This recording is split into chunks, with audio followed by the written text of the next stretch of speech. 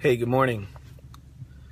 I'm on my way into work this morning, sitting in the parking lot, reading my Bible, and opened up to the book of Galatians. And as I'm reading here in Galatians, just some things stood out to me. I mean, as I'm driving to work, I'm thinking about this too. And not while I was driving, I wasn't reading, but I was just thinking about this, coming into work. I got up this morning on a mission. I got up, got ready for work. I came to work. I'm sitting in a parking lot, getting ready to go into work. I had a purpose, I had a mission. I wasn't thinking about much else but going to work this morning. And so I started reading Galatians, and I'm looking at this and thinking, thinking about the Apostle Paul, called by God. He says it in the beginning here in this greeting. He says, Paul, an apostle, not from men, nor through man, but through Jesus Christ, and God the Father, who raised him from the dead, and all the brothers who are with me. So, he's called by God. And as I'm thinking about this, coming into work, a lot of people love to talk about, I come to Christ because I was at a low point in my life, or they have to hit rock bottom before they'll realize their need for Christ. And looking at the Apostle Paul's life, he wasn't at rock bottom. He wasn't at a point where he was broken and had this need for Christ. He was seeking to persecute Christians. He was a Pharisee of the Pharisees. He was at the top. He had so much zeal for his belief, his following his Judaism. And he was seeking to put Christians in prison or have them put to death on the road to Damascus.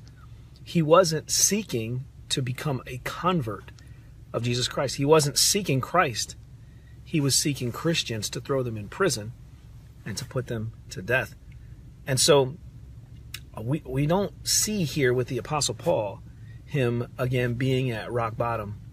We see the fact that he was called by God. And the Bible says here in Galatians, as I was reading down in verse 15, it says, but when he who had set me apart before I was born. Paul clearly is he's speaking about himself here. I know a lot of people love to talk about Romans 9 and say, well, it's talking about nations, and this is speaking of the chosen nation of Israel, and then not the nations of Israel.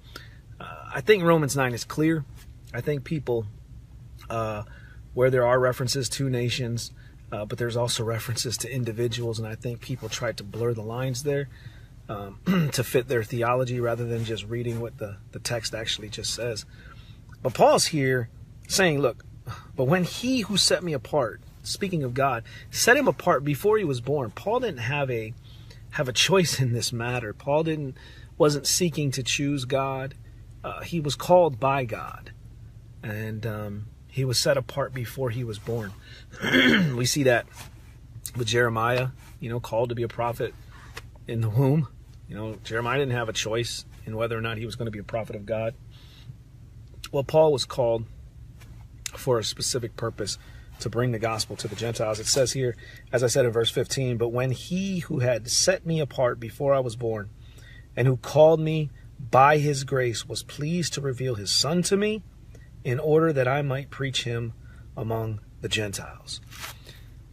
So Paul, being called by God, again, he wasn't seeking Jesus Christ. He wasn't at rock bottom. If you was to look at the career of Paul, or as Saul, as a Pharisee of Pharisees, I'm sure the people around him looked at him and said, man, this man is going to be one of the top of the line Pharisees. He's going to be one of the top Jewish leaders if he stays on this path that he's on. All this zeal that he has, all this, seeking to advance in Judaism. And yet he was not seeking to be a convert to Jesus Christ, but yet he was called by God to do so at the right appointed time that God was going to do that.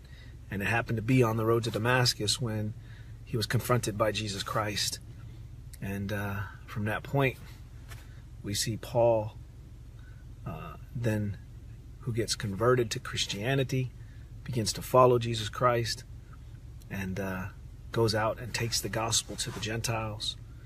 I don't know. I just reading that this morning, just looking at that and thinking, here I am, I'm driving to work and thinking about this mission that I'm on, in a sense, mission, going and accomplishing what I've got to do today, going to work, not thinking about much else except of what's on my mind for what needs to be done today.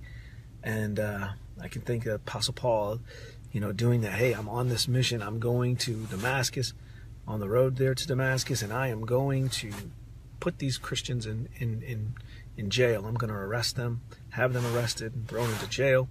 Some of them may be put to death, not considering or thinking he was going to have an encounter with Jesus Christ, and then come into faith. And so we don't have to be at our rock bottom. God may use that in some individuals' lives, being at rock bottom, or you may be at the top of your life. You may be thinking, everything's working out. Everything is great. I've got a great job. I've got a great family. I've got everything going my way. Why do I need Jesus? Right? It doesn't, one way or the other, bring you to Christ. It's the Word of God that He uses in bringing people to faith. And regardless of where you are status-wise or where you think you are in your life, God is the one who saves. And He does so through His Word. So just like Paul, called by God, to preach the gospel, to be an apostle, and preach the gospel to the Gentiles, it is God who does the calling. It is God who does the saving. The Bible says in Romans 8, those who He predestined, those who He foreknew, He predestined. Those who He predestined, He called. Those who He called, He justifies. And those who He justifies, He glorifies.